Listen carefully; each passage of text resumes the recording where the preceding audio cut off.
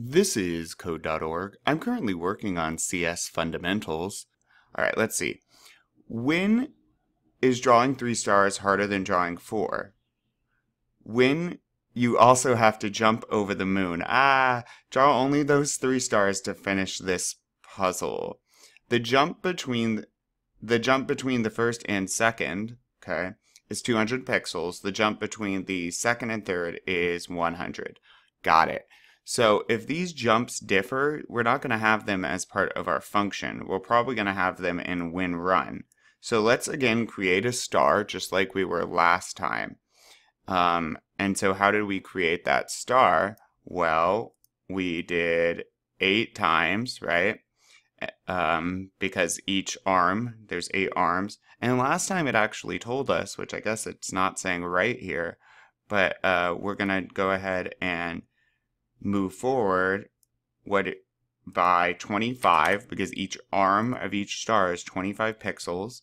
And then we're going to move backwards. Ooh, I just noticed they want us to do this in less than 11 blocks. I have 5 right now. By 25. Again, this is exactly like last time. And then I'm going to turn right by 45. Zoop, zoop, zoop to get each arm.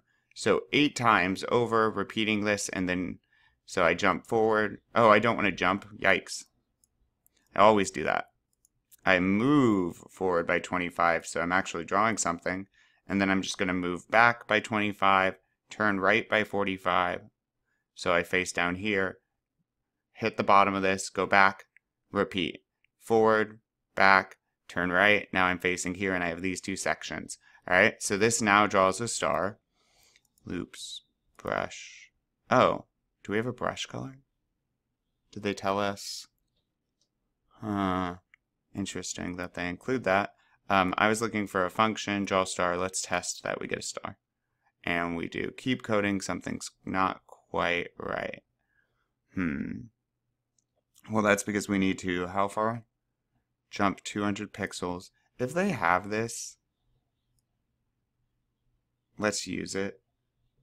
We'll just set it at the beginning of all of this, because once you set it, it doesn't need to change. And each star is going to be white, just to make sure it does that. All right. And then draw star.